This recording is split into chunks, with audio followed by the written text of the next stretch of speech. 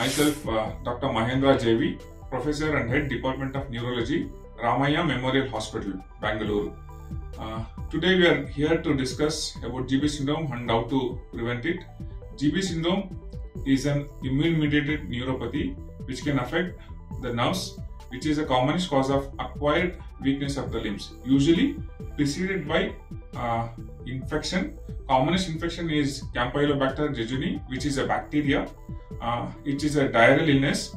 How to prevent it? One of the commonest way to prevent and easiest way to prevent is proper hand hygiene and drinking a clean water, preferably boiled water, and properly cooked food.